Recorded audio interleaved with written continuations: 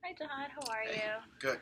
Good. Okay, so I wanted to first thank you for volunteering, and I wanted to just wanted to talk to you and get to know you a little bit better.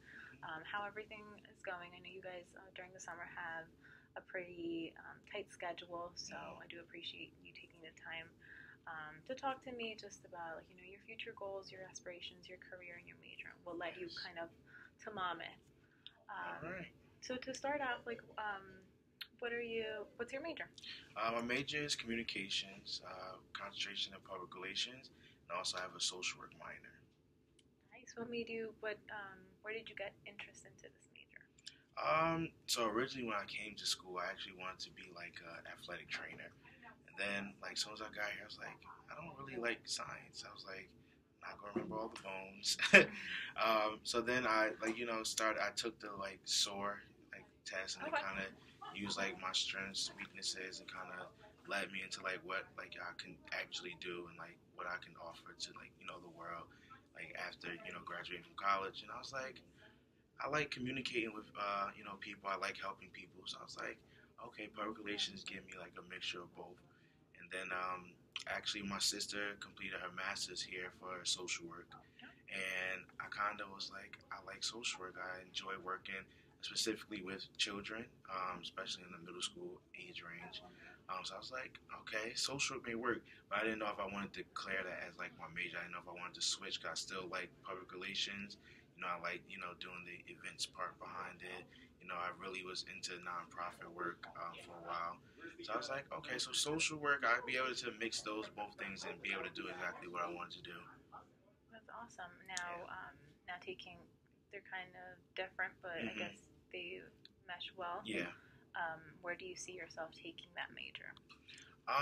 So I get confused a lot. So part of me, like I said, for a while I was stuck on I wanted to work in nonprofit. Exactly what I wanted to do. I'll be able to help people, who are in need, and also be able to put in my personality to all the assignments, different projects that I do. But then I took a job last summer as a peer counselor for the EOF department, and I got to work with college students. I was like, oh wow, like higher education. I'm like, wow, now I'm really confused. And then I'm going into my senior year, so it's like I'm trying to figure out, dwindle down my decision whether or not I want to complete like my master's in social work, or do I want to do something more with higher ed. So I'm kind of a little torn Wow. between the So two. middle school and college. Yes, so That's a it's big like gap. student, like middle school students or college students. Okay. And what led you into your interest working with like kids in that age range? So basically, where I grew up from, a lot of kids don't have like father roles. They don't have good role models, people to show them the right way. And I actually worked as a camp counselor for a couple summers, and I worked with the middle school students, and just through like simple conversations and how intrigued they were and like wanted to know more about me and what I did, like how like the path I took to make it to college, especially in a lot of like I work well with like young men who especially like athletics. They're like, oh wow, like I love football, and sometimes even at a young age, the first thing they say, I want to go to NFL. But you want to challenge them at that young age so they don't get brainwashed, think that they're going to make it to the NFL. What else can you offer? Like, what else can you do besides football? Like, what can you do? What happens if you injure yourself and can't play football anymore? What else are you going to do?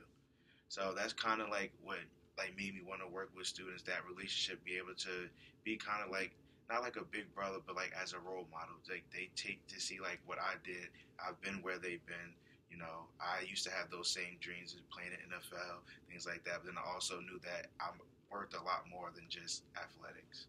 So it's kind of like I like to challenge the students at that younger age, and and I had success through it. So that's what made me want to work with middle school students. No, that's awesome. That's amazing. And I think you're going to do a great job. A great Thank you. job with regardless of whether you work at the middle school level or at the college level. Mhm. How was your experience working with EOF?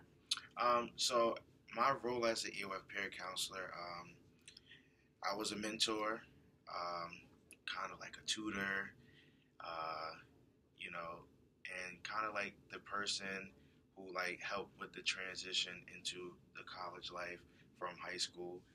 And I feel like it's important because like I had my peer counselors when I first came through to Monmouth and through the EOF program, and they were people who were honest with me, and kind of helped me, see like the bigger picture. Like, all right, college and high school are two totally different things. Like, you know, professors are not gonna, excuse you for like if you have a headache.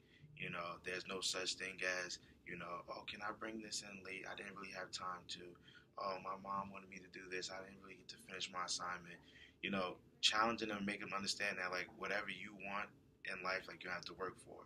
And it's kind of like what college is about. It challenges you to be prepare you for the real world.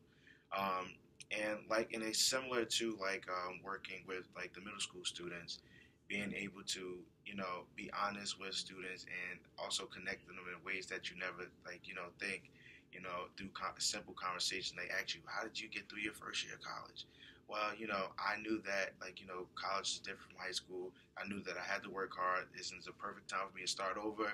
I'm in college now. My grades in high school don't matter anymore. What I did in high school doesn't matter. Like, I have a clean, fresh start, and I can make a name for myself doing things that I enjoy doing.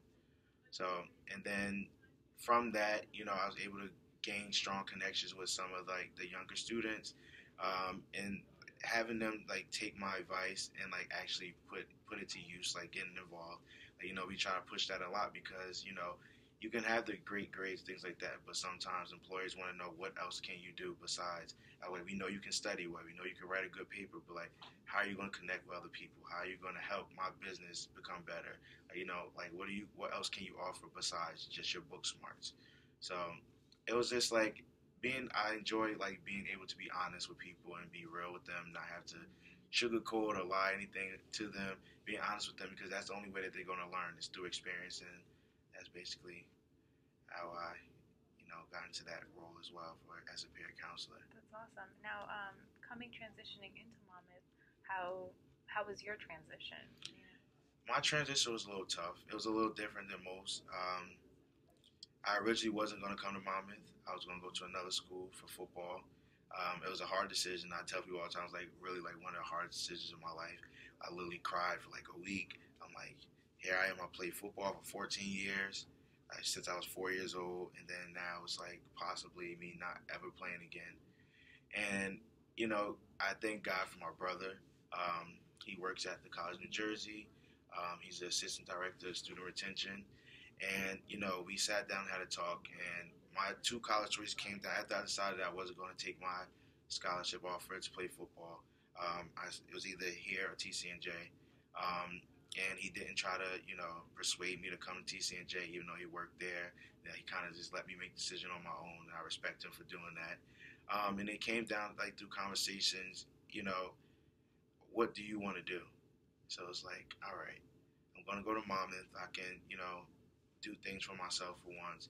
I went to school with my older brother in high school and things like that. So I kind of like, was like, all right, I need to do this on my own. So it was like the first decision I made. And then at first, like my first semester was kind of hard. I still miss football. A lot of people, like I knew a lot of people here on the football team, like, why are you not playing? You were so good in high school. Why are you not playing? Like, no, I'm just going to focus on academics.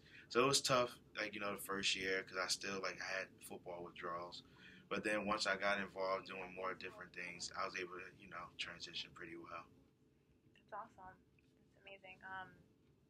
So now, from what you're telling me, were you a first generation student? No. My mom attended Rider. My Great. dad just graduated high school, and then all my brothers and sisters, three of them completed college completely with full degrees, and the other two like kind of like did like partial. So like not first generation, I guess. So I had some. I'm the youngest of six, so I had a lot of good role models. People to lean on for Yeah. information, definitely. That's great. Well, thank you so much for your time. I think you have played an immense role here at Monmouth, and you're such a good advocate for students and just being honest and sincere. And you're very well rounded as well. So I'm sure that you're going to do great things in the future. And I thank you for your time as well. Thank you.